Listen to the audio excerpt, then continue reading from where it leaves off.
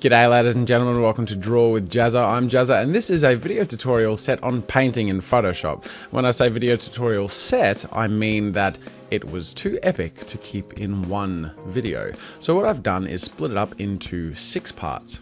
Part 1 is about clipping masks, which is where we prepare the painting into different sections to be able to color in without any going over the lines or messing up with that sort of thing.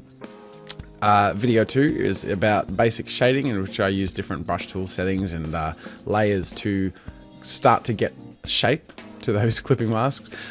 Video 3 is about painting the eyes, and it's a nice short sweet one, so make sure to check that out if you're interested in a fun little technique there.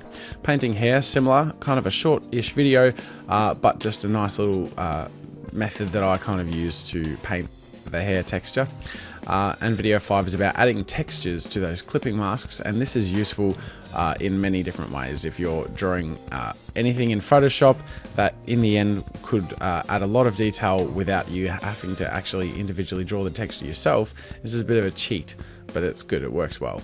And then finally, number 6 is about color and lighting touch-ups, and that's more of an improvisation process where you kind of go through and see what works, see what doesn't, and you'll be able to see how I go through that process and what I verbalize when I do that.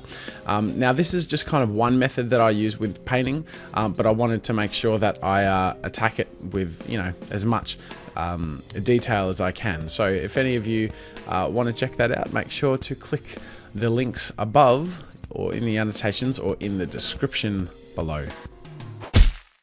Thanks for watching. Make sure to subscribe if you enjoy my videos. You can download the reference files from this tutorial by clicking the link in the description. And remember to share any art, animation or game you make on Newgrounds.com. Until next time, see you later.